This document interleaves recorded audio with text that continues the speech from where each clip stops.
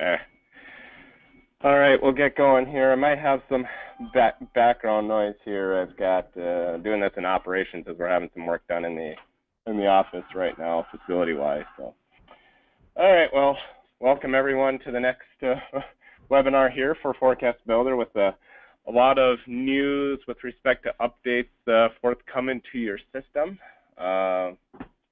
So let me just get right into this. First, as always, a reminder about our VLab site where we're continuously posting data here, and you can just most of you should have the VLab link, and of course you always have to sign in, so I don't have the page up here immediately, but this. So yeah, we'll always go to this, and we try to again put news on when. Like for this webinar where the time had changed because of some other calls going on this afternoon. So that's there for you. The FAQs continuously updating. We're trying to get the things on the forum as fast as possible, and as well as responding to feedback that comes through emails. All right. So today's topics, we've got. Of course, as always, I like to start off with some positive news. We've got then some stuff with the science. Again, the technical updates, quite a bit there.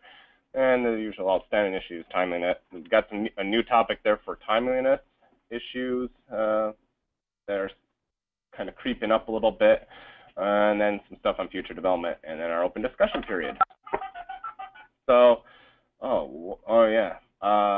Looks like I got a bad image there, so let me go back into this.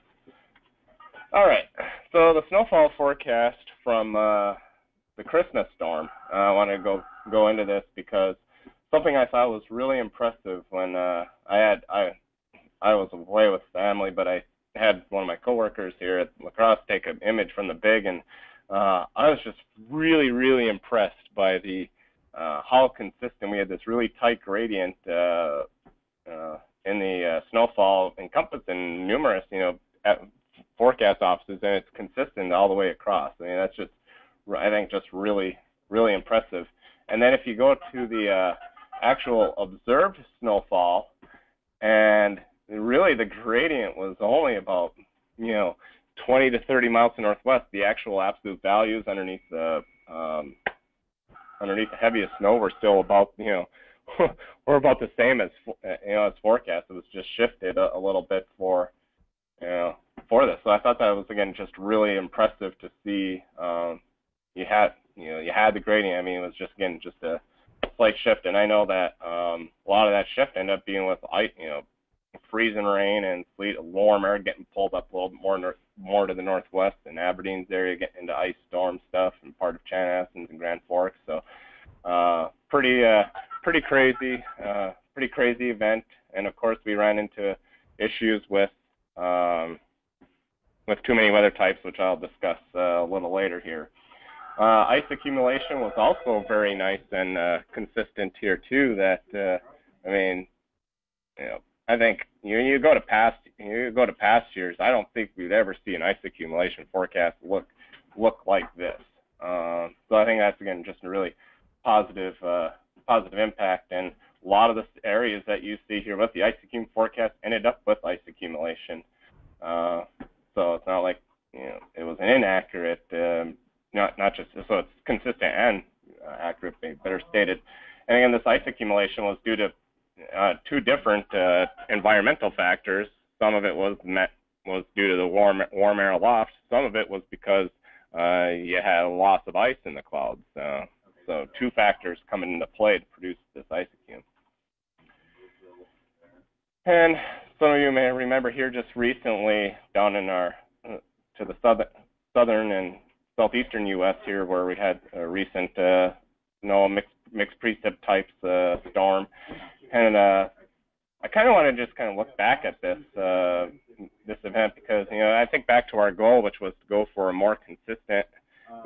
Both maintaining accuracy, but also be much more consistent. And I mean, these images were basically us not too long ago before we started this experiment. And I mean, this is where we've come.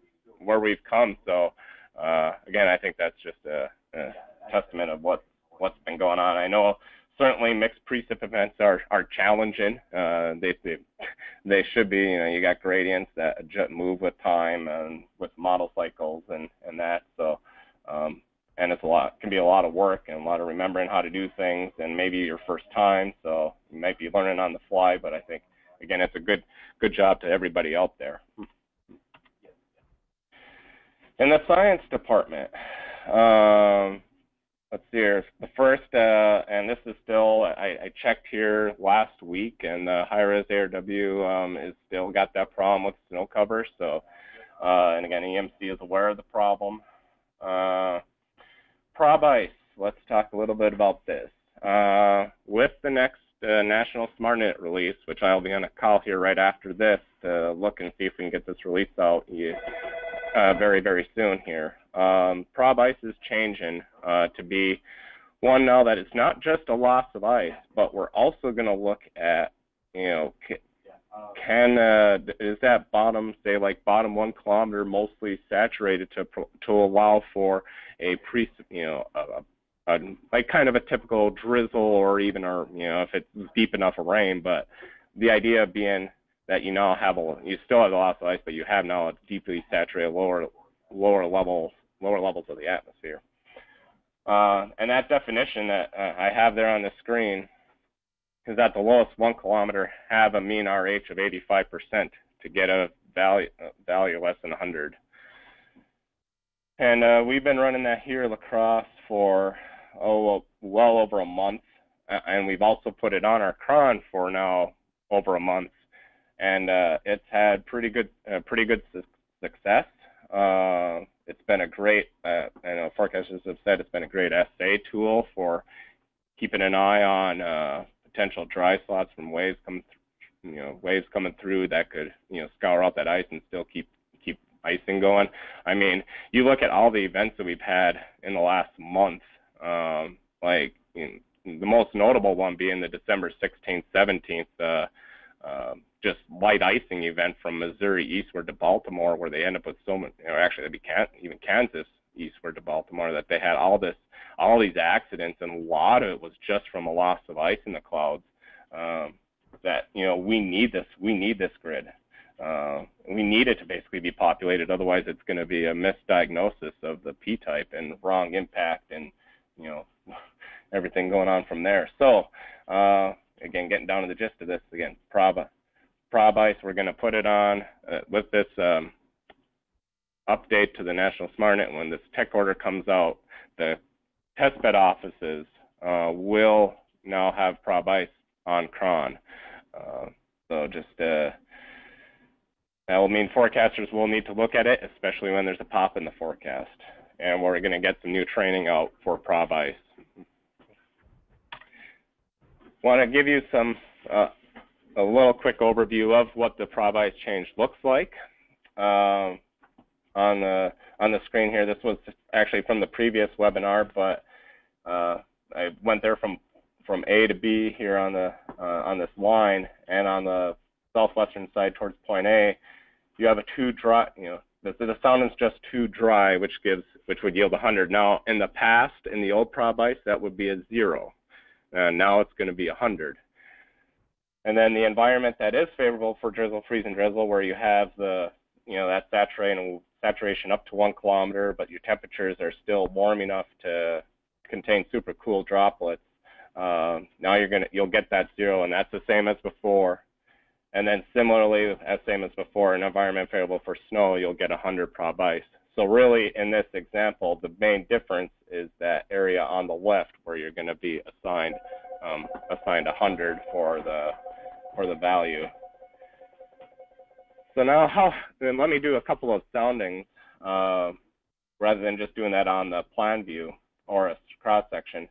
So let's take this sounding example, where the old prob ice method, you know, you've got this saturated layer above 3 kilometers, but it's all dry below that. So the old prob ice would have given you a 0 value, and that's really, I mean, that's what you got out there right now. And really, if you look at the sound and with that dry air, you could actually consider it a case of where you wouldn't need a pop. But the new prob ice way that it's going to handle this is that says, hey, the depth of the moisture isn't up to 1 kilometer, so now I'm going to assign a 100 value. I'm going to do two more examples, and I'm going to open this up for some questions before I continue on with the rest of the presentation. The next, this example here, which was one down in Des Moines area, Mason City specifically. With this on, and you're dry up above. So this one would contain some supercooled droplets. The saturation area is there from about 0 to half a kilometer, and the temperature at the warmest the temperature gets in there is about -4, -5. So again, that's all supercooled. So the value from the old prob ice would yield 0. However, the new prob ice would say, hey, you're not up to 1 kilometer of depth, so we're going to give you the value of 100. Again, the prob ice is really trying to target those environments with the deep saturated layer that's favorable for precipitation production. One more example here would be kind of a cedar feeder type situation, but in this case, the dry air would overwhelm that process, and if you were getting any precipitation, it would come out of those lower levels. So in the old prob ice, the way it would handle this is, the cedar feeder applies, so then it goes down to that lower level. It gives you a value of 0. Well, the new prob ice, there's no change because the depth of the saturation is up to 1 kilometer, and that mean RH within a layer is greater than 85, so it's still 0. With that, I want to open this up to some questions, a little question and answer period. Does anybody have any questions on this new prob ice? Again, like I said, there's going to be some training updated for this. Again, like I say, its main goal is now to really target environments to make this a grid that we could put on cron, something that we can utilize more effectively in operations than in the past.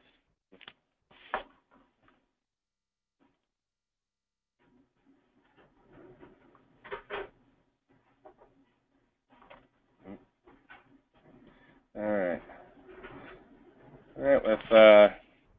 With no questions, I'll continue on. So let's get into this tech order that we've been working on for the last about the last month here. Lots of updates coming out with it. For the ITO GFE focals, this will be the tech order actually should be pretty easy. It's going to be probably about an hour and a half to do to go through it, but because we've done a lot of updates on the tech side to make the installs easier, but on the flip side, there's a lot of kind of changes here going on. So the biggest one, well, actually one of the bigger ones, is the Canadian. Everybody will now have the Canadian out to 240. It's 3 hourly to 84, and then 6 hourly thereafter. So this will affect, like your super blend pops, for example. It will also affect the top-down blends because we now have more vertical information for these data sets for both the Canadian regional and Canadian NH. So that's actually good stuff, because right now our current top-down blends have been just the GFS and the NAM, and so I mean, yeah, they can have differences, but there's similarities there. So now we can actually get another model source that's kind of outside to give a little bit more spread, if you will, or at least another model thinking, a little more dispersion to the model data set.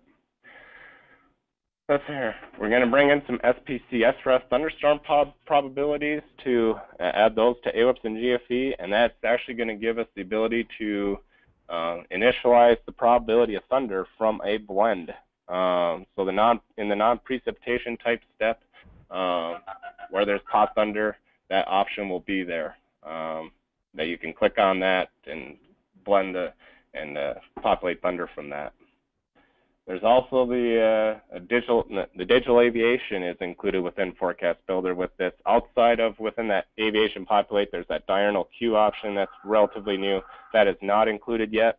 However, the rest of it is.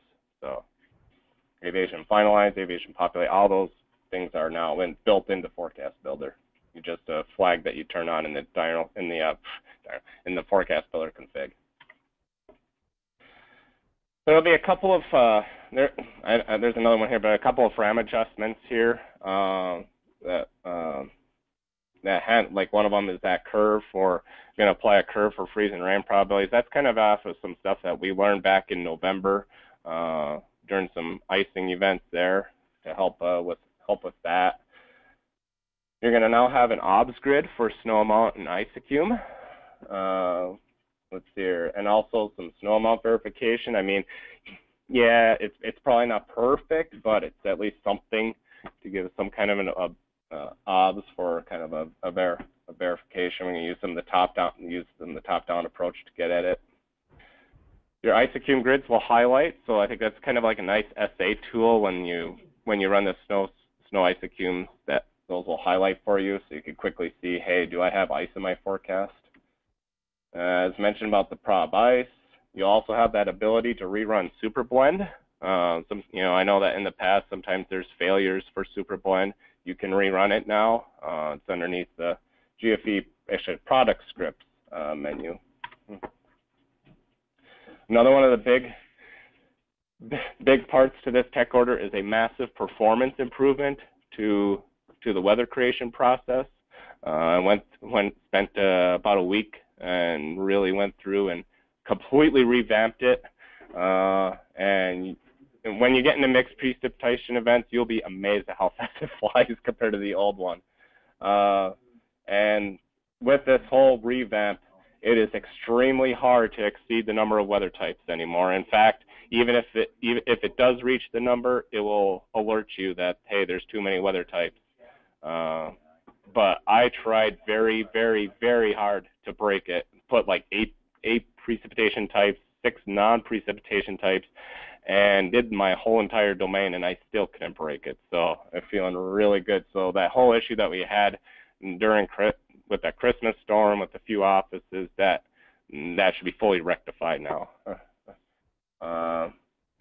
Another thing with the wind gust, I know we have an issue out here where if you modify the forecast, let's say the output from, say, the super blend, for example, for the winds, you don't have like anything for doing the gust. And right now, the integrity check that's out there right now is just, hey, is the wind gust greater than the wind? Well, we need something more. So using some of the regression equations that are out there for the Central Plains, Upper Mississippi Valley, and the Great Lakes have one basically regression equation in there that's going to basically check now to make sure that your forecast wind gust is higher than than the regression. So that's it's just a nice, again, integrity check, as part of that step 4 to make sure that wind gust is still good. Another issue that we've had was with the diurnal procedure, especially out in days 4 through 7, when the super blend only has 6 hourly data. Sometimes, especially non-diurnal situations, it wants to do some really funky stuff with the hourly temperatures. And so the way we're going to fix that is switch to use the national blend curve. Instead of super blend. We're not going to actually use the temperatures, plopping the temperatures in the forecast yet at this point. It's just using the curve to help, because the national blend has 3 hourly data all the way out through day 7, and this will fix that speckling issue. I've ran tests on it that when super blend was doing that national blend switch, it fixes it. So, but because hourly temperatures have so much impact on various things of the forecast, such as snow amounts, ice accum, P-type, hazards. We're going to set a turnkey date on this, February 1st. It would be built into the code, 12Z on that day, so that way we can maintain some office-to-office consistency here. That should also give quite a bit of time too for getting the tech order installed.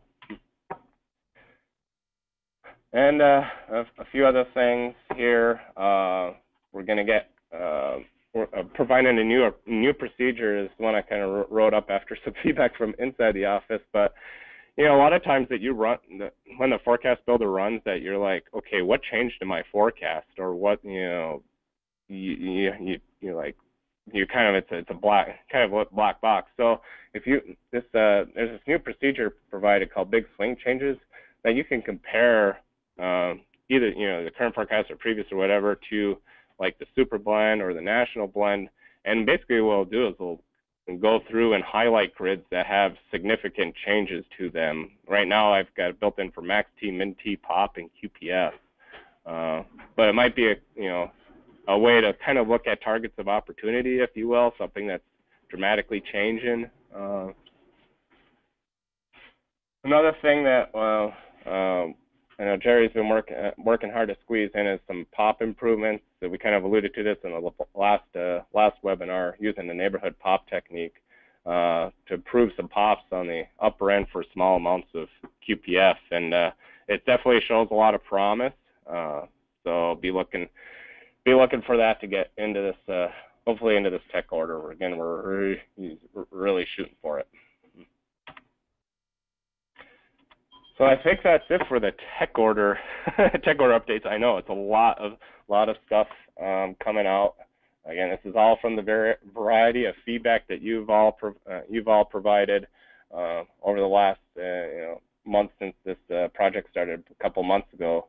At this point, I'm going to open it up again to questions on any of these updates. If you want any more info, just raise your hand. Oh, I got one.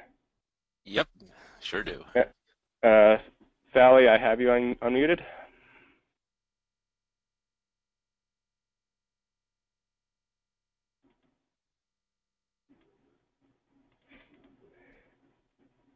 Okay, Sally, are you there? Okay, well, she did write the question in. Okay. Oh, the mic doesn't work, she says, so she is listening. Oh, okay. Yeah. The question was on prob ice. When the prob ice is 0 and the pop is anything above 15%, how can the p-type be anything but drizzle or freezing drizzle? And then there's also barring convection and tropical collision coalescence. If your ice-bearing layer is dry, you cannot get rain, snow, sleet, correct? If this is the case, then if a point has a 30% pop with 0 prob ice, what would the p-type be? So there's a lot of questions there. Gotcha. Actually, I'm going to have Dan sitting over here by me if he wants to explain.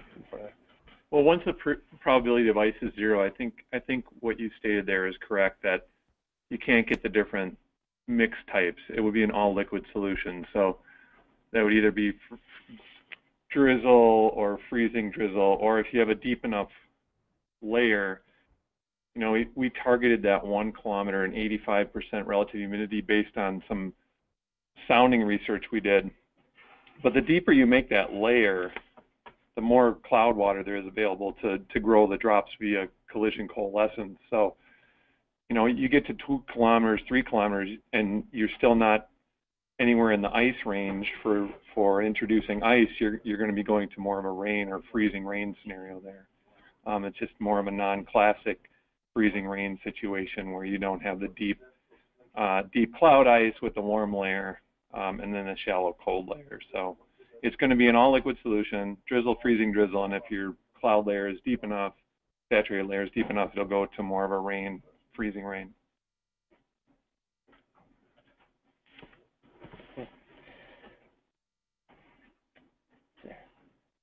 Cool. Sally says, okay, thanks. Okay. All right. Any other questions to this point?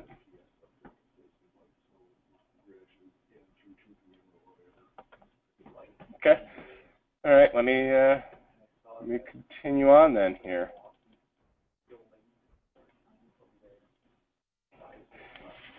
All right, some outstanding science issues. One, just going back to the number of weather types, and I tell you, when this whole issue came out of this Christmas storm with some offices having some failures because of too many weather types, it's like this is just another example here of where we really need to simplify the weather types in some way. And one way, of course, would be to, shower versus stratiform, drizzle versus rain. If you could just go, just call all drizzle rain, call anything showery stratiform, and just, keep it simple. That would, those are things that would greatly greatly help. Days 4 through 7 top-down stuff. In the up, I'll not list in the previous slides, but for ForecastBuilder, in the update, you will see an alert that comes up if you have top-down grids out there. Just kind of a situational awareness tool, since I know, maybe you didn't realize, maybe the previous shift didn't communicate that they put some top-down grids out there. So this will alert you to it if there are anything, or if there are any grids.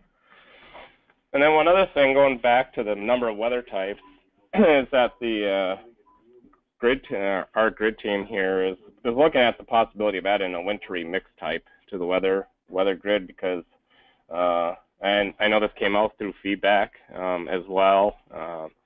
When you get all these types mixed together, man, I tell you, it just makes the weather grid a disaster. I mean, we're trying to like fit new science and all this into a older C11 type situation, and kind of stuck. So it'd be really nice to have this wintry mix situation. To add it though, I mean, you're looking at probably 2 winters down the road before it would happen. But I mean, it's never going to happen if you don't start. So that's what we're kind of thinking about this. And this recommendation hasn't just come from from us either, or us looking for it. It's come from other teams as well, that we need to have like something to help with this. And I mean, you look at NDFD Viewer, it has mix. You look at Point and Click, it can do mix. Or this is Point and Click do wintry mix. I don't know if wintry mix is there, but at least on the NDFD Viewer, they handle it as a mix. So maybe we should go down that route for the weather grid too. The grid team's done some research on this about the time periods in GFE, because I know there's been feedback that's come through that would like to have ForecastBuilder match that of the time periods that are shown in the Grid Manager in GFE, but that varies quite a bit, not just Central Region, but Weather Service as a whole. Where does day 7 exist, and where does day 4, where does day 3? The only thing probably about everything's agreed on is like today, tonight, tomorrow, and tomorrow night. Beyond that, it's a hodgepodge. So that's something maybe we'll try to address in the February tech order, but it's a bigger one than I could try and fit in this January one anyway. Digital aviation, looking again at weather intensity definitions. See if we can link up there. Snow level stuff. Let's see here. Tomorrow, we're a couple of us from the ForecastBuilder Grid team, and then others, even into Western Region, going to have a call looking at P-type stuff and snow level if they're like that. Trying to work on that issue. Jump to a different issue here, timeliness. This has kind of come up a little bit from NDFD itself. I'm sure that other regions might get notified as well. Seeing some common, I guess some timeliness issues, some common problems when I've looked at these timeliness maps over the last couple of weeks. Some things usually stand out. This is the latest graphic. I mean, I know that you're not required to have all the grids through the day 7 and the new snow ice and all that till later in the day, but I just wanted to grab the snapshot for now. Some common ones might be the missing wave height for the extension, might be 2 missing wave heights, so that's because for the Great Lakes offices. Sometimes once in a while, there'll be a variety of different offices that would miss a 0Z day 8 weather grid, wouldn't be on there. And then for a few might be sometimes missing the entire new day 7. So a couple of hints, just check your finalized procedure. If your finalized procedure is doing a completeness check, see if it has make sure it has that day 8. And then when you're doing, let's say weather, for example, if you choose the highlighted grids, make sure that highlight area goes out to 0Z day 8.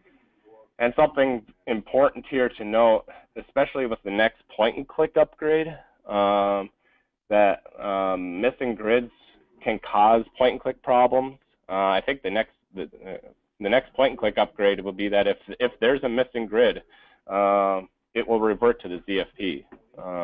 So just keep that in mind, that we need to make sure that have the time in us there. Quickly on targets of opportunity, there's going to be a document and a regional presentation. Should be later this month. The consistency team I know has been working on it as well, quite a bit. So basically, it's going to be a comprehensive and thorough discussion on this topic for targets of opportunity. Again, when you're going after the grids, again trying to look for those that are going to change your message, or maybe you have to do a hazard.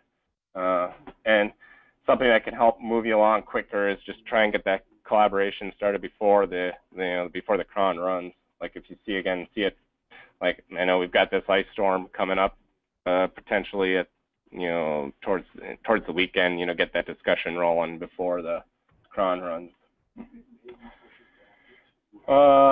Let's see. We've got another project going on with this hazard builder thing. You might be hearing from that more here in the next couple months. Let's see here. I know we've had a feedback request on this. It's a bigger project to redesign ForecastBuilder to put a back button. I like it. I just got it's just going to require a lot of code rewrite to actually build the GUIs. And then we're also investigating to switch to the NBM for some of the elements.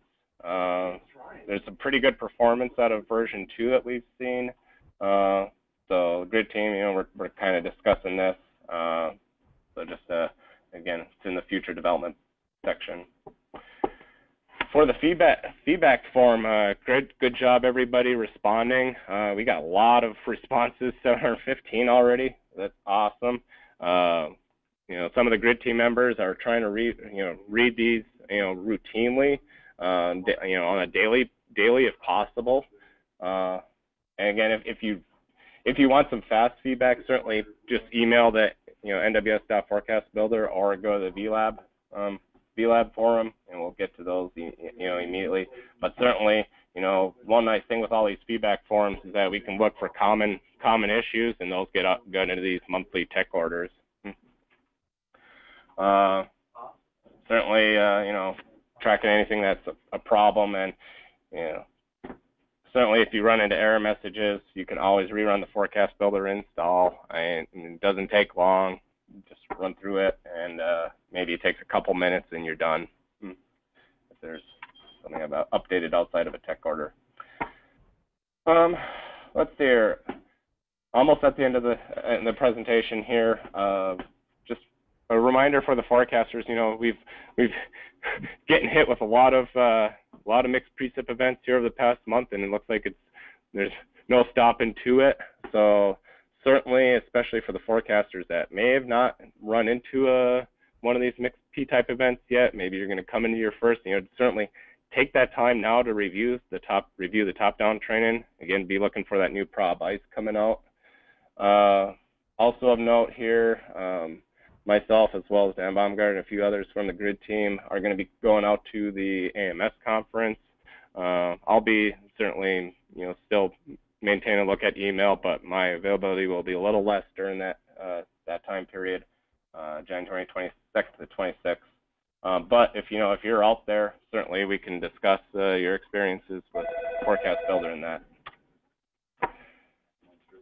And with that, I'm going to open it up to any questions. And on the one last thing is on the right, I have a map of all the Forecast Builder offices that are participating. Let me know if during this open session if this is incorrect for your office. It's certainly not with this weather performance improvement, weather creation performance improvement. It'd be really nice to get everybody to full. Understandably, I know there might be some lot differences, but if you get to the full, that'd be great. If there's any differences here on that map to your office, let me know. Okay, I think I'm Ben Moyer. You had a question. I think you have to put in your audio pin before you can speak, or I can go ahead and just ask the question. Let's see. Ben had two questions. The first one is, will big swing changes allow for an easy revert to the original forecast? That is max or min temperatures. It will not revert to the previous forecast, but it will at least identify where there was a big change. I think a 5-degree change will highlight yellow, and then a 10-degree change will highlight red. Hopefully you don't see that crazy, but it's there. Like I say, it's just an essay tool. It's not going to revert. Certainly, if you wanted to revert to the previous forecast, that would be a collaboration thing to do with your neighbors. Okay, and he asked, how will simplification of showers versus stratiform precipitation impact TAFs? That's certainly something else that would have to be discussed. I think I would have to look more into how that impacts the digital aviation, the aviation community. Instead of a shower being referenced in your TAF, it would just have minus RA, for example. Okay, so a little more has to be done on that. Okay, let's see. I don't think there's any other, except just so you know, Paducah is now using the full, and as is Indianapolis. Yeah. Oh, I just Aaron Johnson raised his hand here. So. Okay, sure can. Go ahead. Okay, yeah, I was just curious. I saw the slide there about DSS, consistency back to grids, but in many ways, DSS has moved beyond just deterministic grids as we're providing a range of solutions. So I'm a little confused by what is meant by that, because in many cases, the deterministic stuff that we have may fall within a range of solutions, but that doesn't necessarily mean we're communicating that option. So I was just kind of curious what that meant, because to me, DSS has moved beyond just the single deterministic value that may be in the grids. Thanks. Yeah. Actually, can you start off the beginning? I must have missed somehow. Can you ask the beginning of that question? I'm going to try and go back through the slide set to see where that was referenced there. Sorry. Yeah, sure. Well, the slide there that talked about DSS and consistency back with the grids and targets of opportunity. Oh, okay. My point was what's really meant by that, because DSS has moved beyond just a deterministic value anyway, so I'm not necessarily, if our messaging goes beyond what the grids are, that doesn't necessarily mean that's not within the range of solutions. So to me, that's very kind of vague, because we may provide with our communication a range of solutions based off of whatever's going on. And so to me, it seems like we're narrowing it back down to one deterministic value, whereas DSS isn't, and frequently is not, deterministic. Yeah, I think more of this is more on the lines of where to look at the grid set and see what's worth changing, like where we get if you have like some major not major, I'll use a simple answer to be winter storm or some fire weather event or whatever, that you want to be targeting those grids, because they could change the message of that event. Maybe you need to make it a warmer solution, or you need to increase the winds to result in more of a blowing snow problem, or I'm hoping that kind of hoping that gets to that, because I agree with you that the message and that our forecast is still pretty much deterministic, and that we can use our messaging to explain a variety of situations. But more of this discussion is more of just how to identify what we should change. Hey Aaron, this is Jerry Wiedenfeld. Another thing that's coming out with this tech note is actually showing standard deviation grids from cons all and cons raw. And right now that's all it's going to show, but our plan is to be able to use that standard deviation to show some uncertainty where the models, might be deviating. The standard deviation would be much higher. So that's one way that we thought that we might be able to handle some of the, uncertainty in the forecast and maybe use that as a DSS tool. So that's one of the things that we're trying to go down the road of. Okay, thanks, Jerry. Yeah, that just, and sometimes the range of solutions goes beyond the range of model solutions. So just a thought there that I'd hate to get too picky on trying to drive a deterministic grid back based off of how we're messaging the potential outcomes of events, because sometimes they go beyond even what a range of 30 some odd ensembles may show.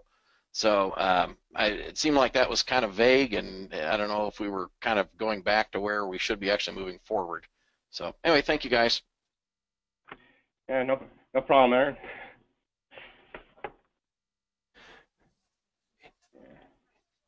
And just to add to your map a little bit more, Grand Island, Omaha, and Jackson are all using the full version now.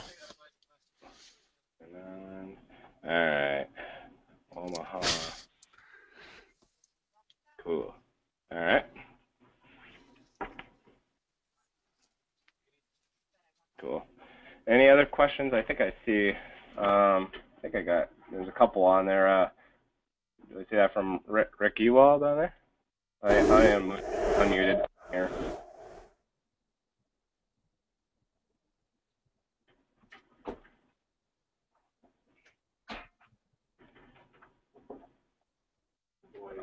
Rick, did you have a question?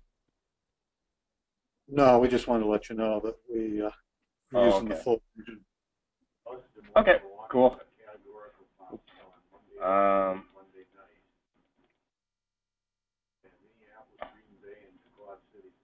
Okay. Cool.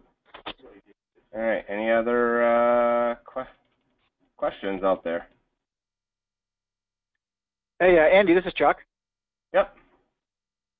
I wanted to let everybody know that we are also considering, when we get back to the shower versus stratiform area of discussion, I think we are also considering as a team whether or not we can take advantage of the POT Thunder grid to provide for a discriminator between shower and stratiform as well. So there could be some options coming down the line with that as well. That's going to be one of our future experiments to see if we can do that. So there might be an easier way to simplify it without just getting rid of it. So that would still serve DAS purposes and maintain the tradition of having shower and stratiform as part of our forecast.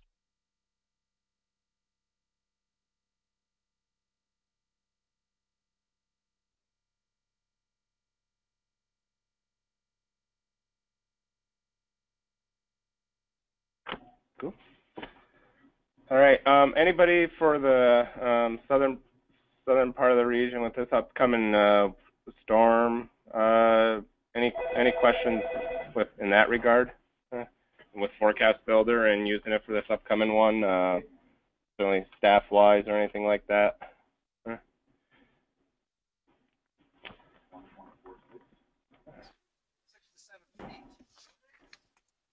I mean, if you guys have questions,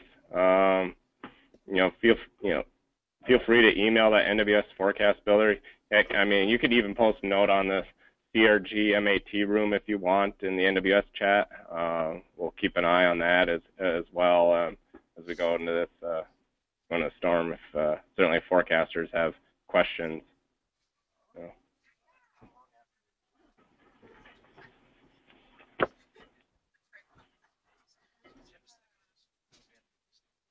Okay.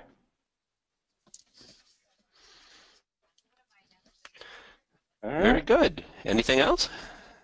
No. Andy, Chuck? I guess lastly, feel free to send us, send this webinar along to your staff, and we'll share this. What we'll do is we'll share the slide set with all of you, and then that you can share them to your staff. And then of course it's on our this recording that will get on the VLab site. Yeah, be looking forward to this January upgrade and get a whole bunch of new stuff. And what will the date be again when it'll be released? Well, we're going to shoot for, it's kind of pending our National SmartNet release, which at the top of the hour here will be, that's what we're talking about. Hopefully get that out today, hopefully today or tomorrow. And then this will get out to the testbed offices for testing. We'll do about a week of that. And then get the rest of the region